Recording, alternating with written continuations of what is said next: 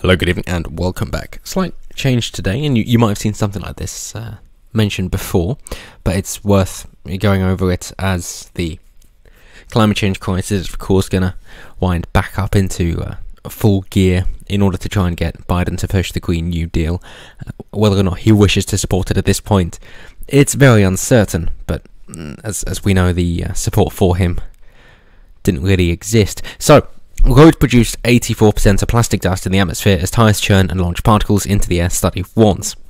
Now, this is, of course, trying to say, well, so you're going to go for electric cars, and let us just, of course, discount all the pollution problems that are going to be caused from actually trying to mine the minerals in order to provide for the batteries and the vehicles to be produced in the first place.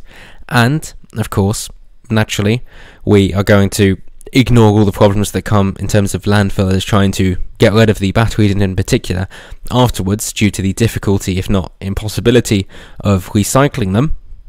And instead we're just going to focus on the pollution of air from cars being used in situ, or in motion rather.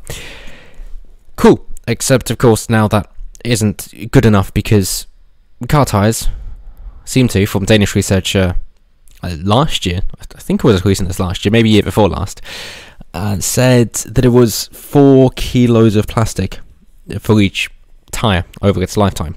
And bear in mind how frequently you replace car tyres, every few years or so, maybe more frequently, depending on how much you like to drag your vehicle out. So comparing that to clothes, even polyester for example, it trumps over that. Undoubtedly. So instead, these are microplastics as well, and it isn't just from what comes out of the ocean, which is 11%, I think they said. They got a graphic down here in order to try and show between from cars and soil and water somewhere. There we go. So yeah, 11% from sea spray, 5% from soil emissions, 0.4% from dust near urban centres. Of course, you've got solid waste application to agriculture, and then road and braking emissions, 84%, which is the clear-cut winner. Now, problems with that is, of course, even if you go with electric cars, well, you're going to run into the same sorts of problems, in which case, quite an overlooked thing is going to be to revolutionise car tyres, or if they wish to be even more radical, then it is going to have to be getting a new way to travel. If they want to go back to the train journey idea and using metal instead, then by all means go ahead and use steel or iron in order to transport and have those micro metals go into the airstream instead. But of course it's going to be far less, because the grip of trains are far inferior to cars when you look at the steepest gradients that trains take, as opposed to cars being 1 in 33 as opposed to 1 in 3. Then you can see a clear difference as to just how grippy car tyres are and how much they get rid of compared to slick wheels on a train, which is why leaves on the line are actually issues, because if they've got such small grip in the first place, then getting rid of that with all the slush and the leaves and the greenery. And Steve Mould made a good video on this as well, with leaves and the effect that they have, and he used ice skates, I believe it was, to show that ice skates on metal, because it's metal on metal, then yes, they do actually make a huge difference because of the lack of grip, which means there isn't so much being worn away from the wheel. Brilliant. So is that the way around? Because, microplastics are quickly becoming the issue of the moment. When you're talking about plastics that go into sea life, it isn't just seeing a turtle with a straw in its nose, but instead it's microplastics into plankton, which then work their way up the food chain, and that then means that everybody around the world, including you and me, are eating plastic when it comes to eating fish, which obviously nobody wishes to think of. Plastic is, of course, refined oil, which is just other dead fish, but nonetheless, nobody wants to think about eating something that is refined, unless it's sugar. But yes, these microplastics are bad for other reasons. Of course, it does also then get into the crops. That's why you see the soil emissions are 5%.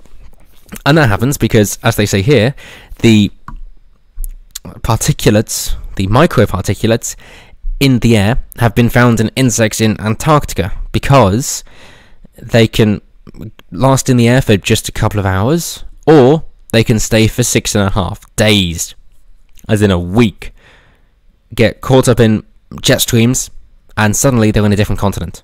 Suddenly they're even in Antarctica. So yes, it really is a global issue, if you were to put it that way. What are ways around it? Well, thankfully, in terms of trying to get rid of plastic, some plankton have already evolved in order to consume plastic, which is nice, and then suddenly it's not really an issue. So that's nature being nature and evolving. Lovely to see. Others are air filtration systems that are able to decompose the plastic, for want of a better word, that it pulls out of the air, and also does the same for carbon as well. Different machines, but same effect of pulling carbon out the air, and then that is good for carbon nanotubes. Bit pricey at the moment of a way to do it, but nonetheless, it is feasible, similar to then using algae in order to draw carbon dioxide out the air, so that also works quite well, because who would have thought? Plants really love carbon dioxide. But plastics, that is also being used as a recycling effort, so getting rid of plastics in oceans has also been capitalised on by capitalistic entrepreneurs who see, oh, there's a problem that needs fixing, there's a lot of public support for it, so by developing a way in order to either recycle or reuse or remove plastic from our environment, there's going to be a lot of support for it. Not just because then people are feeling good for supporting something to get rid of their impact, in which case they can be polluting guilt-free if you're that way inclined, but also because then, oh, it's so cool and radical to have something that has been made out of what would otherwise be waste, because that's quite a trendy thing, but also because they're creating something worthwhile anyway, and even without the backstory of how it came to be, it's quite nice. So yeah, why not? So there are ways around it. Nice to know. It doesn't all have to be down to prevention.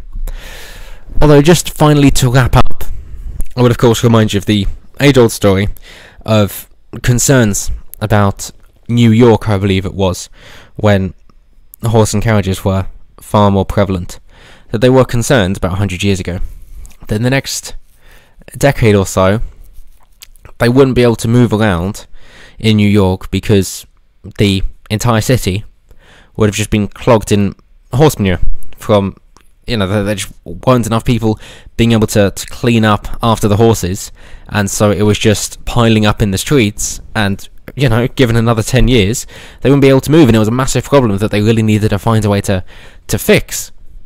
Of course, that never materialised, because then people moved to cars instead, which then thought, well, this is brilliant, this has solved all our problems.